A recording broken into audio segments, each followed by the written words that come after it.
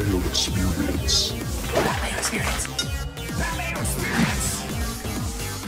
That Mayo Experience. Experience. Welcome to the Pat Mayo Experience, Cognizant Classic Research Picks, Guess the Odds, a full preview powered by FantasyNational.com, FantasyNational.com/Mayo to get yourself 20% off. That's what I would recommend to do, and that happens at every single membership level, the weekly, the monthly, the annual membership, doesn't matter what it is, if you use FantasyNational.com/Mayo. Tons of tools, all updated as of right now, plus more to come in the very near future, so get yourself in there, fool around a little bit and try to do your own research, because some things you'll see on the screen, you'll see that I don't notice, because there's not possibly a scenario where I could actually see everything going on and do all the proper research. But so many people have told me, with this show in particular, that they'll see me doing the walkthrough, I'll be talking about one thing, but there's another thing on the screen, and they'll notice that, then they'll jump over to their Fantasy National account and do the research on that end. So that's really the joy of this show, is that people find things that even I'm not talking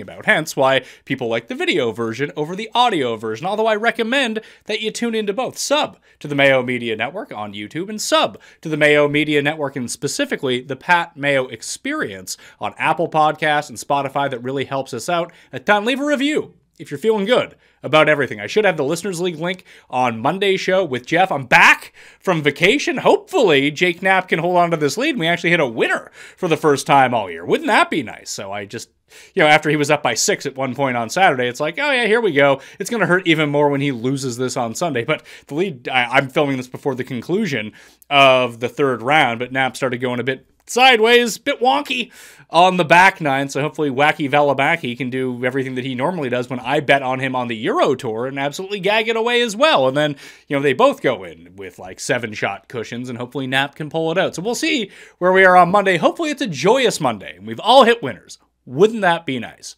But let's talk about the now Cognizant Classic. No longer the Honda. Honda was the longest running sponsor on the PGA Tour for the last 42 years. It is now gone at PGA National. Cognizant is in, which is some sort of weird New Jersey tech firm, I suppose. And the field is slightly stronger than it normally is, only because Rory is playing, Matthew Fitzpatrick is playing, and Tom Kim are playing. It's Tom Kim's debut at the tournament. Fitz hasn't played since, I think, 2018.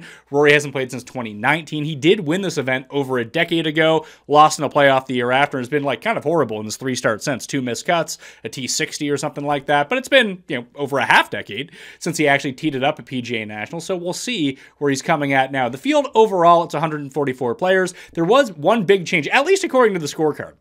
I don't know if this is going to hold or not. I'll see when it is the official scorecard. It looks like number 10, which was previously the second most difficult hole on the course. A really long, over 500-yard par 4 has been extended by 30 yards and changed into a par 5, thus making this a par 71 now. And when you see the scoring records, like last year, Chris Kirk beat Eric Cole in a playoff at -14. That was the lowest score to par since, I think, Camilo Villegas won at -13 in 2010. And I would expect that, with an extra par 5, and it's not going to be the easiest par 5 in the world, but guys are going to make eagles. Guys are going to make birdies. That I would anticipate this being over -15 unless the weather really gets dialed up to 11. We know that there's a ton of wind. Rain can play a huge factor. Just ask Shane Lowry 2 years ago when he lost to Seb Straka on the 18th hole when Straka got to play it in the nice clear daylight, and then it was pouring rain by the time that Shane Lowry had to go play the hole. So the elements can most definitely play a factor this week in Palm Beach Gardens, but I would expect the scoring to be a bit more generous, and it does actually change the way that the DraftKings Showdown Mini Edge actually works. You can read about all of that in my column, and I'll get to it when we go over the scorecard as well. But my free column, it's in my free newsletter, Mayo Media newsletter on Substack, if you're just searching for it, or just hit the description and you can sub to it for free. We have over 21,000 people sub to that newsletter. I'd like to get that up to, 50,000 or something like that. So please, do it for me. Let me steal your email address. Share it around. If you see the article pop up, it should be out on Monday afternoon after I record the show with Jeff. So let's do that. Let's take a look at the course. PGA National, most of us know it pretty well. It's been the site of this tournament since 2007. And we're going to get into the bear trap. We're going to get into some of the other hardest holes. But It's not a complete direct flight across the country from the Genesis to the PGA or to PGA National anymore. We did have a brief stop in Mexico, but that's still going to be a bit of a different scenario here. There was no water on the course at Riviera. There is a ton of water on the course at PGA National. It's now a par 71, 7,147 yards. Bermuda grass greens. First time we've seen those since Hawaii, and they're actually kind of completely different. 7,000 square foot greens. That's about average for the PGA Tour. A bit on the higher side. 60 bunkers around the course. Water in play on 15 of the holes. The water and the sand combo do make this an extremely difficult scrambling course. So the green regulation rate is only 60%. The tour average is like 66%. And the historic scrambling percentage is just 55%. That's really low. And normally you would assume that short game would be the defining trait of all of the winners at PGA National because of the scrambling, but you're not really thinking about scrambling in the proper context. Yes, being solid around the greens is always going to be important. This we know. Unsurprisingly, no amount of chipping wizardry can mitigate some wet tee shots. A missed green regulation this week doesn't mean you're trying to get it up and down from 15 yards off the fringe. Yes, that might be one of the scenarios, but it could be just as likely you're trying to get it up and down from $1.75 away after a drop. Not every time, obviously, but I'm always thinking in the worst case scenarios when it comes to my golfers. The omnipresent agua lurks menacingly, much like a mysterious neighbor in a kid's movie, except the water at PGA National doesn't secretly have a heart of gold. It's built on squares on the scorecard and crooked numbers. It's unforgiving. There are two ungodly difficult stretches on the scorecard. And yes, that's plural. Difficult stretches. There's the Bear Trap, which we all know about, 15, 16, and 17. It gets its own dedicated TV feed. It has its own statue. Everyone knows how tough that's going to play. But holes 5, 6, and 7 actually play as a more difficult 3-hole stretch. Since 2007, each of them finished right around 0.64 strokes over par as a stretch. Give or take a few strokes, that makes them the third most difficult and the fourth most difficult 3-hole stretches on the PGA Tour. For non-majors, of course. 5, 6, and 7 doesn't have a catchy name like the Bear Trap, but when you see where your guys blew up, they shot an 80, it's more than likely on those holes. The Bear Trap is like death by 1,000 paper cuts. Well, 5 to 7 just kind of yank you off the page. It's never good. So take a quick gander how your guys are doing after number 7, and you might be in the clear. Unless you're Ryan Palmer. Ryan Palmer's making his 500th career start this week. He is the worst player in the history of the Bear Trap. He is an ungodly 48 over par. He was actually 1 under in the Bear Trap in the first round a year ago before he played 15 and 17 at 5 over with 2 water balls in the second round to miss the cut. This is annually one of the toughest courses on the PGA Tour. Water's in play on 15 of the holes. As I mentioned, over 6,400 balls have plunged into the water since moving to this course in 2007. It's just, you need to be somewhat lucky, and you need to be, it's weird because bombers have actually had a lot of success at this tournament. Outside of the Matt Jones year, that was such an outlier tournament anyway. Matt Jones just went crazy on everyone. But that year, let me scroll up here. I have it in my notes. Scoring was tough. Jones didn't do. 17 of the top 18 finishers gained in good drives that week, but 6 of the top 12 finishers actually lost distance on the field, but they all gained on fairways. But when you start thinking back to some of the other finishers, be it Sungjae, Sungjae more of an accuracy guy over a distance guy, still plus distance, but not by a lot. Then you have like Keith Mitchell, who beat Brooks down the stretch, Justin Thomas, even Ricky at the time that he won, Straka. Chris Kirk kind of shifts back the other way, shorter off the tee, fantastic with his wedges. So you can kind of pair up players in different ways. From that regard, if they're shorter, they need to be really good from 125 and in, 100 and in, and 75 and in. You can go look at those buckets on Fantasy National if you really want to. But the Bombers just have an easier time. And because there are forced layups at this course, then we're going to be looking at different things where the accuracy improves on some of the Bombers, whereas they still have shorter irons into, like if they hit a 3-wood or an iron off the tee, and they're all trying to get into the forced layup area, as even some of the short hitters, then all of a sudden they still have a shorter iron into the green. And it just really comes into play on the par 5s and some of the longer par 4s, where it's just a lot easier to hit a 5-iron than trying to hit like a 5-wood into some of these things. And that's where you're really going to get your scoring. You need to be able to handle the long par 3s, avoid the water, especially on the par 3s, and really take advantage of the par 5s. And that's just how this tournament goes every single year. And just make sure that you don't putt yourself out of the tournament, much like Justin Suh a year ago, where he finally had his like one amazing ball striking performance last year. And the guy was like the best putter on the PGA Tour, and he just bled strokes on the green. He came in 5th because his tee to green was so good. It's just funny. That's how it works out. The one week that you actually need him to putt to win a tournament, he just can't do it. The cut line for this tournament, 144 players, by the way. It's been +2, +3, +2, +4, +3, +6 the past 6 years with an extra par 5. I mean, the overall score isn't going to change. You're still going to shoot what you're going to shoot, but relative to par, I would expect to see maybe even, maybe +1, a little bit lower than it's been in years past, just because to par, it's going to be a little bit easier.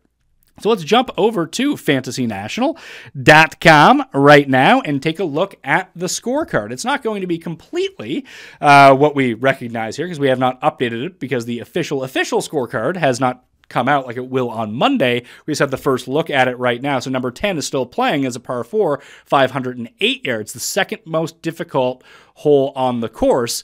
But if that changes to a par 5, that's 540. It's going to be like the third easiest hole on the course, where you see like a 7.1% birdie rate. That's going to be like it'll probably end up being like a 4% eagle rate, something like that, which will maybe actually make it the easiest hole on the course. Maybe it probably won't end up being that high. They'll make some sort of concession to how that hole was redone to drop the eagle rate, maybe a more difficult pin position, but you're probably going to see, I don't know, a birdie rate of 25% plus, which maybe even higher, maybe like 35, which will put it on par with number 3 and number 18, the par 5s, which are the 2 easiest holes on the course. The DraftKings Showdown mini mix that I told you about, the mini hack, it used to be you really wanted to start on number 10 because you would, maybe you birdie, 11% birdie rate in the bear trap on number 17, get lucky there.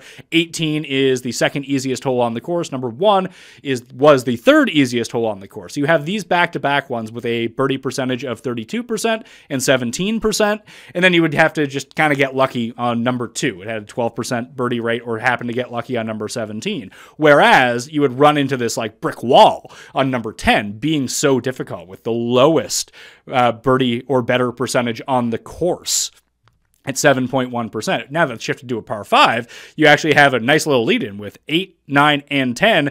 They're 2 of the 5 easiest holes on the course, and you might get number 10 as one of them as well, so you get 3 of the 6 easiest back to back to back. So starting on number 1 all of a sudden is probably where you want to be. Now, if it doesn't end up being a par 5, despite what it says, you can never believe.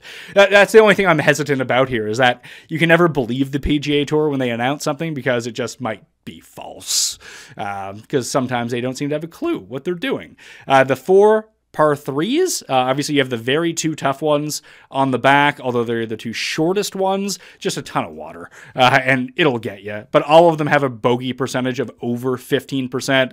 The double or worse rate on number 15 is over 8%, it's 7% on number 17. The double or worse rate is a little bit more mitigated on 5 and 7, although they're the 2 longer ones. You just don't see a whole lot of birdies at that. So if you can make your pars, get out of dodge, very high bogey percentage, but that's what you see. If you can tread water on the par 3s at this course, you're gonna have a good time, because the par 5s are not difficult at all. Even when we take a look at the par 4s, you'll see like not many of them are super long. All the ones, number 2 plays about average on the course, slightly over par, but then you have number 11, you have number 14, number 6, and those will absolutely eat your lunch when it comes to trying to score. So just try to tread water on all of these holes, and all of a sudden you're going to be in a great situation. Like if you can make birdie, going into last year, if you can just kind of play the entire course even and birdie all of the par 5s throughout the week, you end up at -8. Like, that's not a terrible score.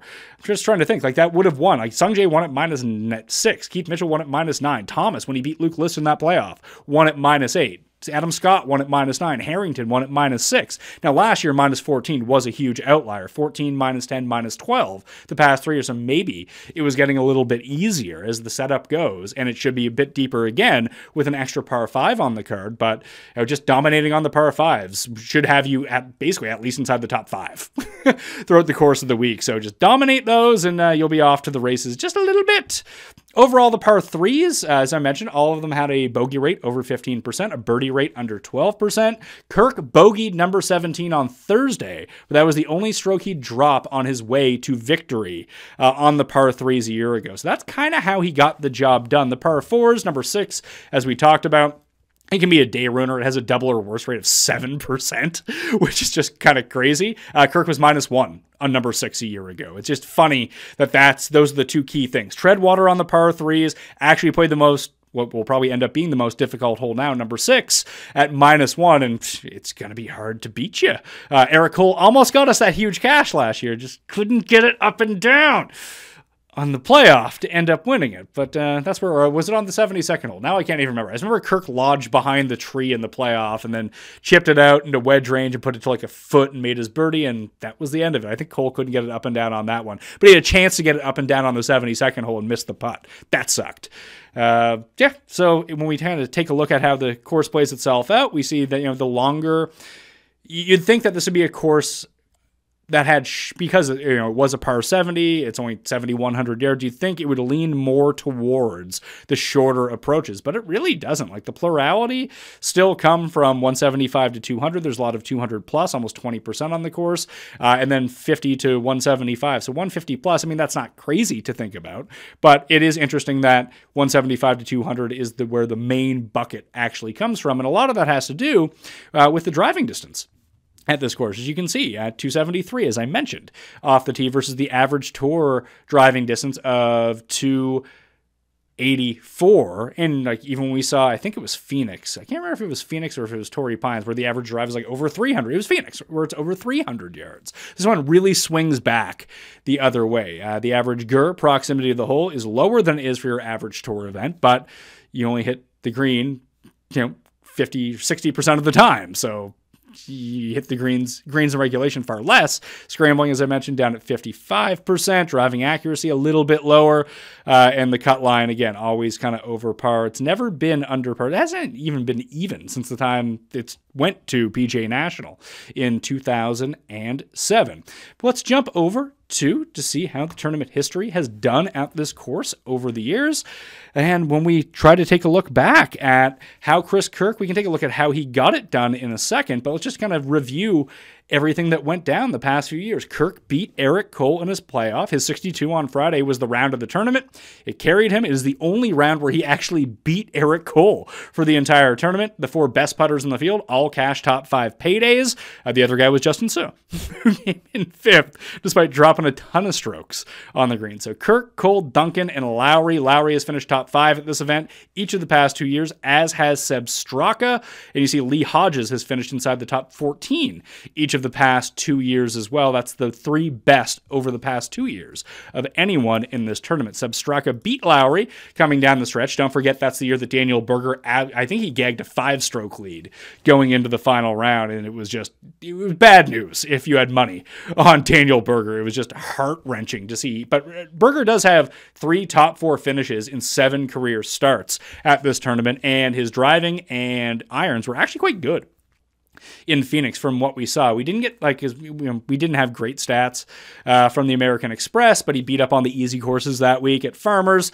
On the South Course, he dropped a bunch of strokes with his approach. The chipping hasn't been very good. However, he was 14th in approach in Phoenix. He gained off the tee the most since he's returned from his 18-month layoff because of his back injury, and that was only with like a marginal gain on the green. 0.6 strokes gained on the green in Phoenix. He dropped almost 3 around the greens. Now, over the course of his career, he's been around break even, but when we take a look at how he's done at the former Honda Classic in his career, just look at how many strokes he's gained putting at this event. He's got these greens figured out, gained in 6 of his 7 starts at this tournament, and in each of his past 5 starts, he's gaining almost 3 strokes putting on the greens. Gains off the tee every single year that he's played it, and even approach has been very good, and rarely does he drop a ton of strokes around the green. He did in 2017, but outside of that, his worst performance was his T4 in 2020. 0.2 strokes, not that big of a deal. Generally, he's around break even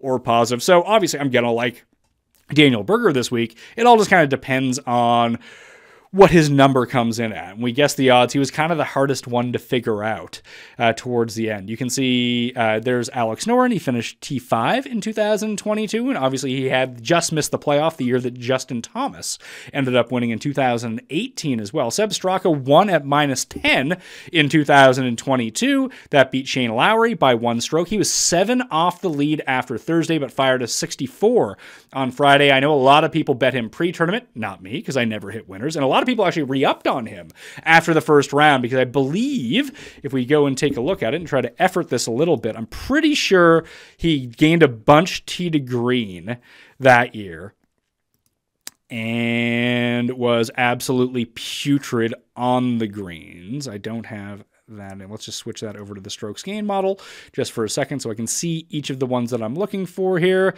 at PGA National. Let's tune into SD Straka. Comes third in the strokes gain model rank coming into this tournament at just this course. But actually, that's not what I'm looking for. What I'm looking for is his 18 rounds at this course, the year that he won, 2022, first round. I guess not. Why was everyone on him? No idea why.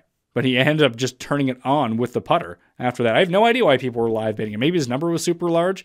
I mean, I guess there's a reason that I didn't do that. But yeah, the -7 in round 2 is really going to go a long way. So retract that from the record. But I do remember people live betting him after that round. Again, not quite sure why, but maybe he was heating up. Maybe it was early in the second round when he was going on a birdie streak and everything hadn't adjusted as of yet. Can't quite remember. My memory's foggy coming off of vacation. 4 of the top 7 in proximity 200 plus to the hole finished inside the top 10. And of the 24 finishers, 22 of them gained on approach. Only Lowry and Kitayama. Lowry and Kitayama were top 3 in approach on the final leaderboard. You can see Kitayama's not on the field this week, so he's not going to show up on this list. In 2021, I think this is the biggest outlier year that we've had, because Matt Jones, who has left for live, beat Brandon Hagee by 5 strokes. CT Pan, Denny McCarthy, Russell Henley all finished inside the top 5. You got some Sam Ryder up there. Ryder's been top 10 in each of his past 2 starts at this course. Did not play it a year ago. You see Vegas makes the cut almost every single year here as well. Kind of up and down this week in Mexico. Hopefully he can finish strong on Sunday. Not that I have a placement on him. I would just like to see him continue to play a little bit better. We'll take a look into his stats. We can actually take a look into his stats right now, just at PGA National. Tune into Vegas. Just see how he's done putting over the years. I assume it must be pretty good. He gained 6 in 1 round. It's been up and down, but overall, you see some big negatives on there, but generally very positive at this course over the years. So good for Johnny Vegas. You know, I'm such a slut for Johnny Vegas. He's just going to cost me money. I think I've bet on him 5 times a year, every year for the past 10 years. I don't think he has a win since 2008 or something crazy like that. So he just bleeds money. He did cash that each way at the 3M last year or 2 years ago, whenever that was, when I was big on him. So maybe that got me back to even on him a lifetime. But this, the Matt Jones year. He shot a 61 in the first round and basically just cruised the entire way. That was his only round better than 68 the entire week. But he didn't card anything worse than 70, and just it was never in doubt the entire week. It was kind of crazy. 6 of the top 12 finishers, as I mentioned. Lost distance off the tee that year. But yeah, I think that's more of an outlier year to look at. It was a very, very weak field that year as well. Sung Jae, the year that we had the DFS Open, right before COVID started, the week before COVID. Many people will joke that the DFS Open started COVID.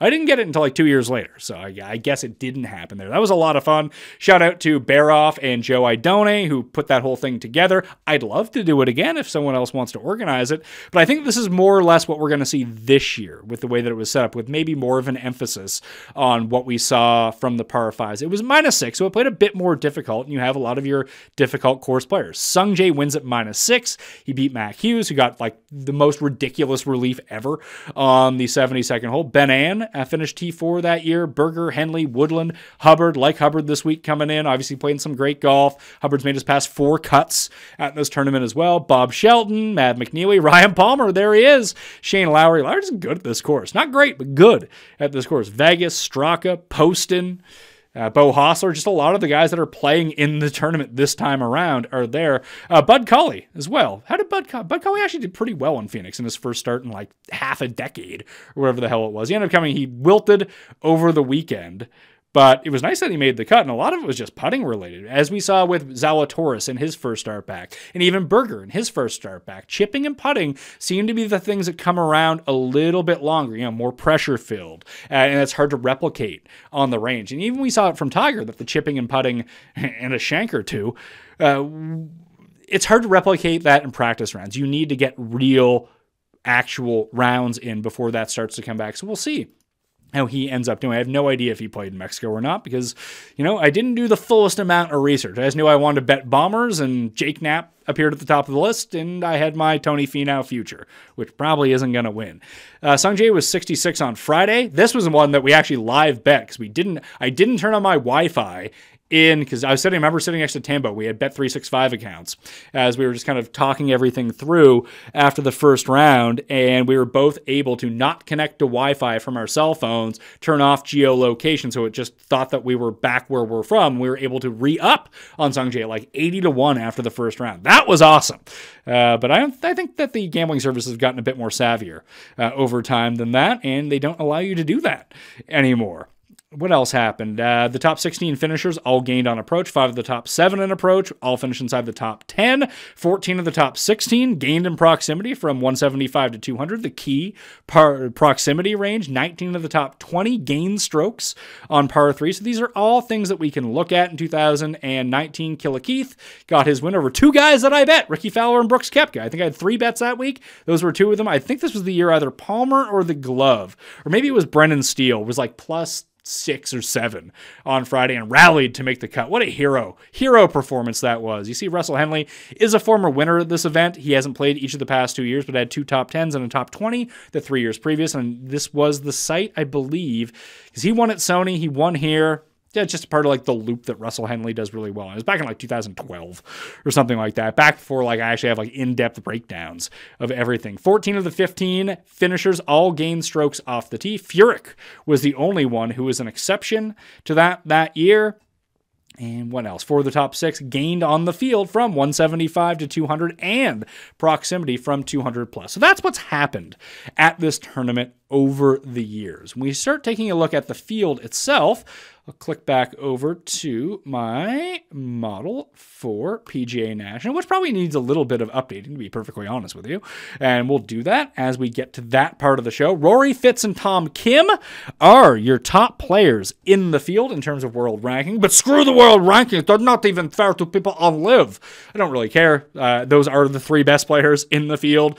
You also have Cam Young, Seb Straka, Chris Kirk, Sungjae. Those past 3 were winners at this course in the past. Minwoo, I feel like I bet Minwoo at this tournament last year, and I think he just dropped a bunch of strokes putting, if my recollection has it, but that hasn't always been good for me. Let's see, Honda, no, he lost strokes. He actually played pretty well. Gained a bunch off the tee, as he want to do. Gained a bunch putting, as he's want to do.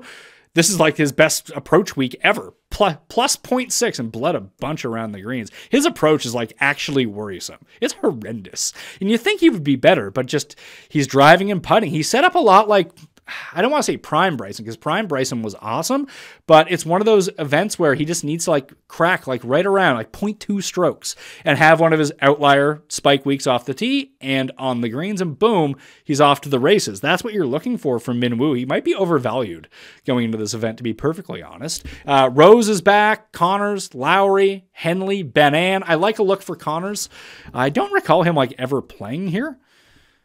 He does rank out pretty well in the modeling, but he's played well in Florida over the course of his career. Let's see. And the ball striking is about where it's always been. It's been very good. It's trending back upwards. That's always nice to see. Can't putt for shit, but that's nothing new. As he played Honda, just constantly bleed strokes on the green. Great. It's funny that he actually putts well at API. You'd think that he would play better at this tournament because, he's so accurate off the tee. His long irons are really good. I don't know what it is. I guess you can't build much momentum when you putt like shit all the time.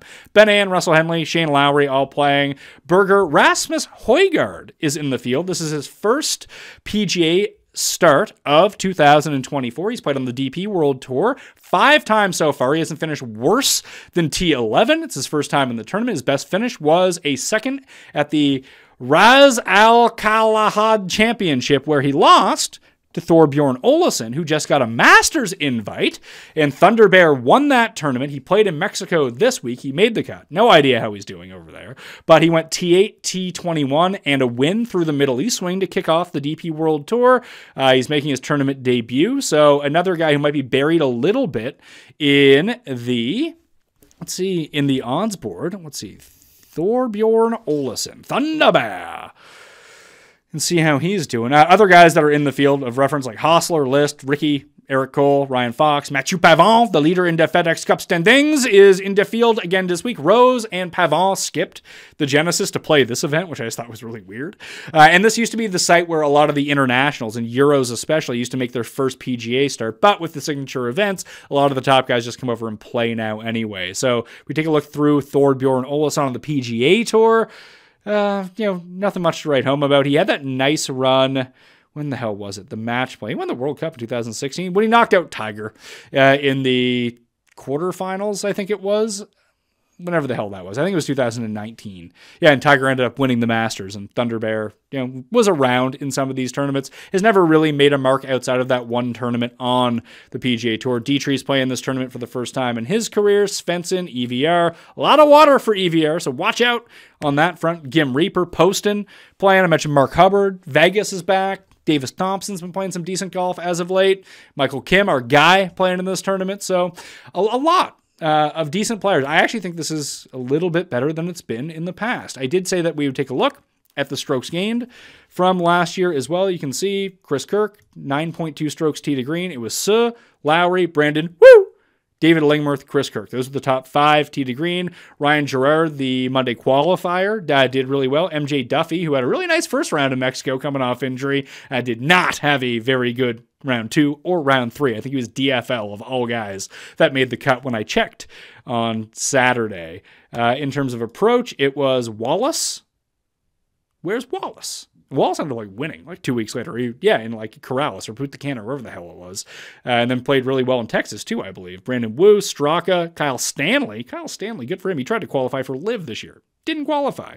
Lingmerth, and we take a look at the putting. That's where it really came through. Ben Taylor, 5th place. Eric Cole, 2nd place. Anders Albertson gained 8.3 strokes putting. He came in 63rd because he couldn't do anything else. Ben Martin, 5th. T-Dunks, 3rd. They all gained over 6 strokes putting. Then you had Chris Kirk gain 5.6. That was good enough to have himself come through. Maybe if Johnny Vegas could have chipped the ball okay, he would have been fine as well. And that's what we looked at a year ago. Let's dig in to the modeling to see if we can unearth some decent players this time around. So one thing that I do want to change, we'll take a look at how I had it set up in the past. So approach at 25, ball striking, driving distance, and fairways gained. So that's my version of total driving. 2/3 for distance, 1/3 for fairways gained. Instead of putting in total driving, that's what I have. Opportunities gained for actual scoring purposes. Par 4s, par 5s, proximity 175 to 200 at 5%, proximity 200 plus. I'll have all of this in my newsletter if you're listening to the audio version and trying to see it. I'm going to throw putting into this mix as well. So I'm going to throw in SG Putt. And I actually have a putting model set up that we'll look at here in a second. Just kind of wait that out, 6%, whatever it might be. We can probably tone down approach a little bit to 21%, only because I have opportunities gained and 2 proximity ones in there too. So yeah, opportunities gained, that looks pretty good to me. Let's update the model and see who it pops out over the past 24 rounds at all courses. Rory, Pendrith, Hoagie, didn't help Pendrith this week, Eric Cole, EVR, Svensson, Poston, Gim Reaper, Mathieu Pavon, and Davis Thompson. Those are the top 10 for the week. Mark Hubbard, Luke List. I like Hubbard coming in. I think he had some spike performances. And I think he had a pretty good approach round going in Mexico. That's something I can review more. And when I have the update for the newsletter, it'll have all the updated stuff from Mexico because we actually do have strokes gained from there. Yeah, it was at Pebble. Got himself into Pebble. did putt pretty well, dominated in the South Course at Farmers. That's really crazy. And actually had good approach and good chipping in Phoenix, despite the putting not being there, but has played pretty well, as I mentioned, at Honda over the years. 42nd, 15th, 46th, 11th, like every other year. Fortunately, this is the other year, so hopefully he can get that going. Mark Hubba Hubbard, my guy. Hopefully he ends up doing something here. Who else is down here? Connors, Kirk, Seabez. This, on paper, should be a really good Seabez course. It's just he's not hitting as many fairways as you would like at the moment. But, the irons tend to be pretty good. He scores really well on par fours. The driving is just so horrendous, but he is 11th right now over the past 24 rounds in approach. That's a good look for him. You do just think like, hey, maybe I'll dump on Rory and that will be the end of it. Tom Kim as well. I wonder how Tom Kim has been doing here. Tom Kim 16th in the model over the past 24 rounds. It seems like he's playing a lot worse than that. But 24th at the Genesis, couldn't putt. 17th in Phoenix, the approach was great. Bad at Pebble Beach, bad at the American Express, bad at the Century. But then he has some good performances. He won the Shriners, so that's going to be pretty good. Interesting stuff here. All right. I don't have any specific leans on anyone right away. Where does Berger rate out here? Berger, he's 32nd. The driving distance, but the fairways is driving distance bad, fairways good. That's pretty good. The bogey avoidance hasn't been good, but a lot of that can relate to putting, to be perfectly honest with you. One thing that we can look at, one of the features here, the rolling model, we'll put that up. And because I don't have strokes gained total up here, we're going to go to my PGA National model and see how that does and try to see the results of the rolling report. So with everything weighted around the same, over the rolling model, Hoagie actually rates out the best, then Pavon, then Rory, Cole, List, Gim, Pendrith, Connors, Cam Young, Adam Svensson. That's what we're looking at here with each of the ranges from last 4, last 8, last 12, last 24, 50, and 100, all weighted around the same. So that's always something you can put in the rolling model, and then you can add this to your mixed condition model by just putting in the model rank if you really want to with all of that. That's one of the things that I like to do when building a mixed condition model. But I do have the mixed condition model a little bit different here. This time around, because when we take a look at the mixed condition model, I actually did this up before the show, so it wouldn't take a whole lot of time to do. Let's go over to the mixed condition model.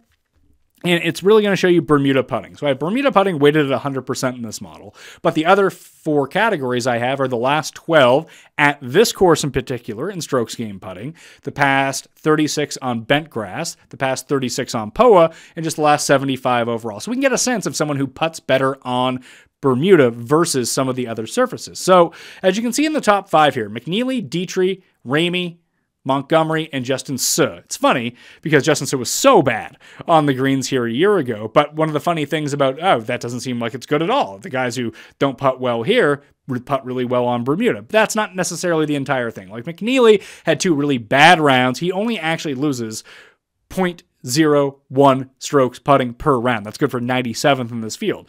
Dietrich and Taylor Montgomery have 0 rounds, so they just rank 59th. So they actually haven't done anything. So their weighting is a little bit down. Ramey had 2 really bad rounds 2 years ago where he lost over 4 strokes putting, but actually gained last year. So one bad year is weighing him down because of the sample really small. He only has 4 total rounds, as does Justin Suh. He only has 4 total rounds of putting. Once we start getting into the other players, you can see where it matches up a little bit better. Like Badley, despite being a very good putter, has the full complement of the rounds at this course, just has never really putted all that well. But you can see someone like Ben Griffin has a distinct split between, he's 8th overall past 36 on Bermuda, 106th on bent, 128th on POA. So that is something to kind of take a look at. Hey, Ben Griffin might be a little bit of a better look here. And when we kind of go see what his results have been like, well, the driving and approach play has been horrendous. So maybe that's not the look that you want to be going with Ben Griffin this week, but does putt a little bit better on Bermuda. Denny just putts well overall. Let's see another guy who's a bit better. Ben Taylor, who did finish inside the top 5 a year ago, 15th over the past 36 on Bermuda, 95th on bent grass. So that's a big outlier in that way. Ryan Fox putts better on Bermuda. I don't know how many total rounds that is, but we can go take a look at the Ryan Fox portfolio here. Portfolio. What has he done well? Well, he's gaining 0.6 strokes per round on Bermuda, losing on bent and losing on POA. So you can kind of see he putted really well at the Players. He putted really well at API last year. What else was Bermuda last year? Nope, nothing else. So limited rounds, but has putted well in Florida, at least over the part of his career. You'd think with his bomber status that he would be a little bit better. So we also have Patton Kizzire, better on Bermuda. Nicholas Echeverria has not putted well at this tournament, better on Bermuda than anywhere else. Just an abject failure on bent and on POA. We're not going to count past Powell because you get very few tournaments on those things. And that's kind of it, is the guys who really stand out between the best putters over the past 12 rounds at this course in particular. Dylan Wu, Ben Taylor, Denny, Eric Cole, Daniel Hauser-Berger, the top 5, Kirk, Hodges, Keith Mitchell, Patton Kizzire, Johnny Vegas round out the top 10. You also have Matthew Fitzpatrick, who has not played this tournament in ages, but still rates out really well. Have a feeling Noren's going to be a very popular look this week too, just based on what we've seen. So that's the Bermuda putting. We can fill out a mixed condition model however we want. Hopefully Akshay can be a little bit better too. That would be very nice. Let's take a look at the rank, take a look at the model past 24, and just see who's like the worst. If any good names are really down there. Don't see anyone of Fowler. Fowler rates out horrendously. However, he's been playing in more difficult tournaments where a lot of these guys haven't. They don't get Mexico. I mean, Ricky did get the American Express. Those stats aren't counted. I don't believe he played in the Sony, which was an easier tournament. So he's not piling up some decent stats against weaker fields. He's generally playing in more difficult fields. The only other thing that I would kind of take a look at here, if we just go to, I suppose we can take a look at the Time Machine as well. Are the Time Machine stats in? Yeah, Honda Time Machine from last year, just to see how it would have done. Sometimes it's always nice to try to double check your work to see how the model actually would have spit it out. Nick Hardy would have been number 1 based on these stats going into it. He did not play well. He got cut. Ben Griffin was 2nd in the model. He ended up coming in 8th. Bramlett missed the cut, so it wasn't very good. Gordon, what did he end up coming? Let's see. Oh, no, it was the MCM rank. How did he end up actually finishing? Oh, Ben Griffin was T21. Will Gordon was 42nd. Sung Jae was T42, so not a good year for the model whatsoever. We just got to kind of sort by position. We'll see. Chris Kirk was ranked 18th. Shane Lowry was ranked 8th. Ben Taylor was ranked 16th. He actually performed pretty well. He came T5. Other than that, it was just a lot of misses. Cam Percy. And that's the thing, too. There's a lot of variance at this course. When I talked to Tambo on Wednesday about it, because of all the water, you just get some really wonky results. Like 2 bad shots can sink you at a tournament. That's why going back and trying to factor in too much course history is really difficult at this tournament. Let's see. Straka was 45th in the model the year that he won. Lowry was 11th. Kitayama came in 3rd. He was 109th. Berger was 2nd, came in 4th. Mitchell was 8th, came in 9th. Other than that, again, very spotty. So maybe not the best week to trust the modeling in this sense. That you might want to go off the board a little bit and try to just, take some educated guesses on either players that have putted well on Bermuda or played well at this course historically, but have 1 or 2 really outlier type performances in terms of missed cuts. That's what we've seen at the Players Championship over time. Or Valspar is the one that's been a bit more sticky, but players, you have guys with great course history. You just have horrendous, like Molinari and Paul Casey used to be the best. It'd be like, oh yeah, they're super consistent here. Oh, they came dead last this year, because that happens from time to time. This year seems to be a little bit better. Matt Jones won. He was 17th. Haggy, no one was on. Henley ended up coming in 3rd. Tringali was number 1 in the model that year. He came in 13th. Sung Jae was 13th, came in 8th.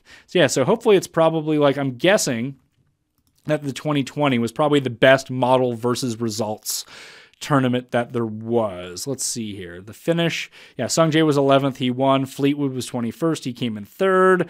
Woodland was 3rd. He came in 8th. So even that year, it still wasn't all that spectacular. It had a lot of Euro guys. This was the year that Steele rebounded, by the way. 2020, when he started out horrifically and ended up rebounding. What else? Yeah, Ben Ann was 23rd, came in 4th. Berger was 24th, came in 4th. So this one was a little bit better. Not great by any stretch of the imagination. But you do have Fleetwood played primary. I think this was his first North American start. Ditto with Fleetwood.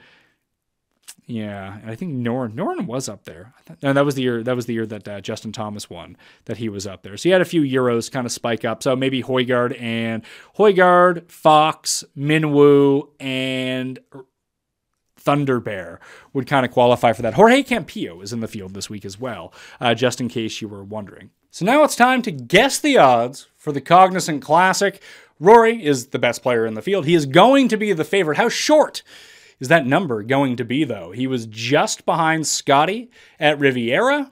I'm guessing he comes in at 7-1. It could be lower than that, but in a 144-player field, not a limited field, despite the lack of overall talent at Palm Beach Gardens at PGA National, I do think he comes in at 7-1. Fitzpatrick probably second at 12-1. And then you have Tom Kim, Cam Young, and Sung Jae. I'm guessing round out the next three names, all sub 20-1. Maybe they end up at 20, who knows? I have Tom Kim at 16, Cam Young and Sung Jae both at 18-1. Then you got the 20s. I got Straka, Min Woo Lee, Russell Henley, those three, all at 25-1. Then I have Connors, Lowry, Eric Cole, and Chris Kirk, the defending champion and the guy he beat in the playoff a year ago, all at 33-1. I also have Daniel Berger at 35. He is one of the most difficult people to try to guess this week. If the number is 40 or above, I'm betting Daniel Berger. If it's like in the 20s, which it could feasibly open as, considering he has 3 top 4 finishes in 7 career starts at this course and trended up a little bit in Phoenix, that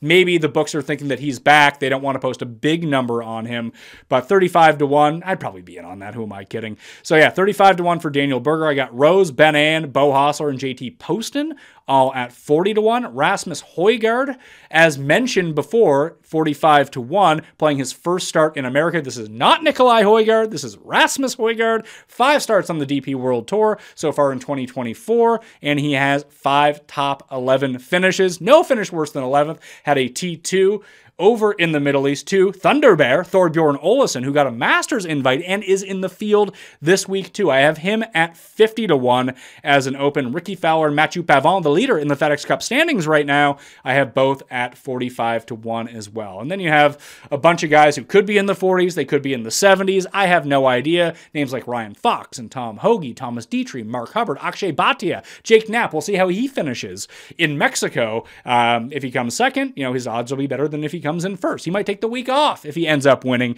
having qualified for the Masters and the signature events all the way through. So who knows how the PGA Tour rookie is going to work. Gary Woodland in the field as well. Not quite sure how the books are going to price him. Not really playing all that great a golf coming back from his brain injury, but starting to show a semblance of his former self. I'd guess he comes in, probably opens at 75-1 and drifts towards 100. That would be my guess for the Cognizant Classic. That'll do it on the Pat Mayo Experience. Thank you all for watching. Smash a like if you want to get in on Fantasy National, fantasynational.com/Mayo. Rate and review the audio podcast, or at least just sub to it if you haven't done that already, and subscribe to the free newsletter where the entire article will be too. Thank you all for watching. I'm Pat Mayo. I'll see you next time. Pat Mayo Experience! Experience!